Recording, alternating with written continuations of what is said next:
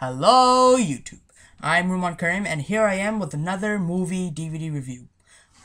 This movie is Home Alone 3. Why? Well, I thought I did Home Alone 4, so might as well just go backwards to the first one, because, the first one's the best, and the last one was the worst, as you all know.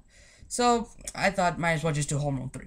So, as you know, we have our typical character. We have Kevin, Buzz, Meg, his mom and dad. What? What do you mean they changed the characters? What does that mean? Alex?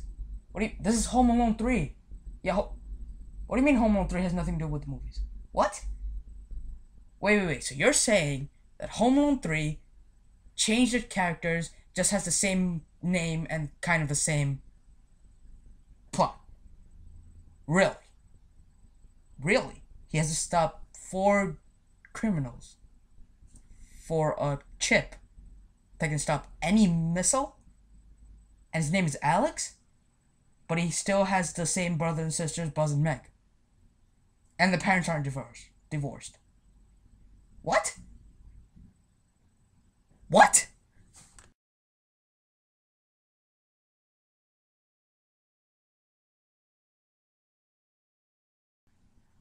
So, I guess our new main character, Alex, has to stop 4 criminals for a chip that stops any missiles in the world. Are you sure this is the right movie, Home Alone 3? Home Alone 3, are you sure?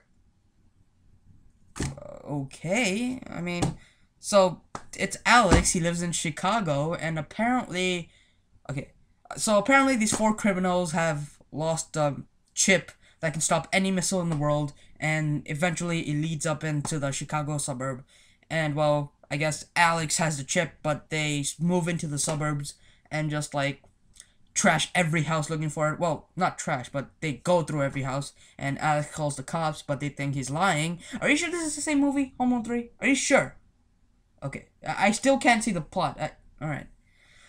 So, I guess one day Alex gets sick with the chicken pox, and, both his parents have to go out. Oh, okay, I see. Alright, I see where it's going. Alright. So, both his parents have to go out, and, he's, alone, and he can do anything. He goes up to regular shenanigans, changing a neighbor's TV, because, that's fun for a sick kid to do on a normal day. I do that always.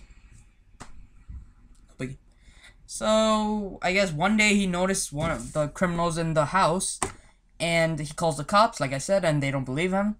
And then, I guess the parents, for some reason, leave him home again, because, the first time turned out so well. And they tell him to take care, but of course, thinking he will listen. And, eventually he figures out that they're going to hit every house until they find something. And eventually he finds out it's a toy car. Toy car, really? Toy car, apparently. And apparently the chip is in the toy car. So they're chasing it. And there are some weird, funny, supposed to be funny scenes. It's really funny, too. I mean, they're, the only 4, because apparently, during the day, no one's home, because everyone's at work. Which is kind of true, but still, I'm sure someone would have noticed 4 people, unemployed, just walking around. Oh yeah, and a dog gets stolen, apparently. It's, makes me laugh, actually. A dog gets stolen, no one notices, not even a complaint. Oh yeah, funny part is, the kid Alex, he also has a dog whistle. He has no dog, but he has a dog whistle. Who does that? He has a parrot, but he has a dog whistle. What, you want to buy parrot food? Come on. I mean, he also eats cat food for fun, because has a dog whistle, eats cat food. Drinks out of the toilet, I guess. So, yeah. The movie itself is just like any other movies, but I will give credit, the kid actually does something, but it's actually really weird, because he pinpoints every step, and when I say every, literally, I'm meaning every step. There was one scene where, well, the lady's walking, and the pot falls on her face, literally, directly. It looks like he knows everything, and, people get burned, get hit by books, well, a lot of stuff, and he ends up just catching all 4 of them, eventually. Well, actually, they catch 3. The 4th one hides. But somehow the awesome trained parrot can drive a RC, light a match, blow everything up, and then leave. eventually catching him, which is weird. And that's it. That's Home Alone 3. It has nothing to do with Home Alone 1, 2, or 4. Just the same plot, but not even the same characters. They kept the sisters and brothers' name, Buzz and Megan. Come on. Seriously, you had to change? And it's like, what was the point of putting a chip in there? Like, seriously, what is this, a G.I. Joe mission? Oh, find the chip, Alex. 8-year-olds.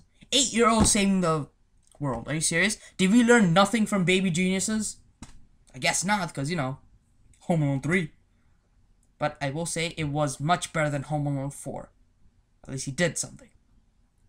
And the parents don't notice either. I mean, like, they don't question him, really. I mean, once they find him, they're really happy he's safe, which I would be too. But, you know, he trashes the whole house. He cuts a hole in the house. Seriously. How can you do that without no one noticing? How big is that house?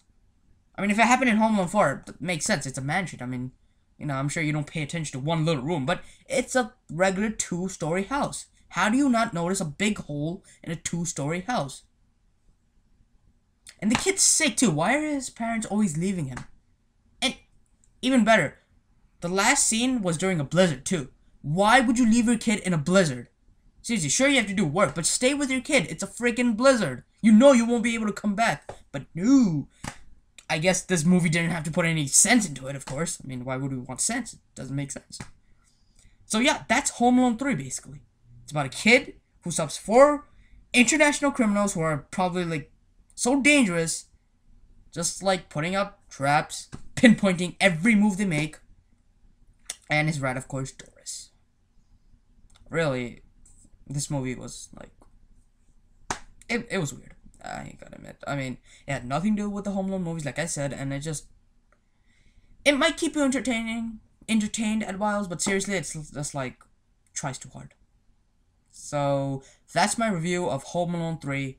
Next will be Home Alone 2, which is slightly, and when I mean slightly better. So, thank you, YouTube, and I'm Ruman Karim.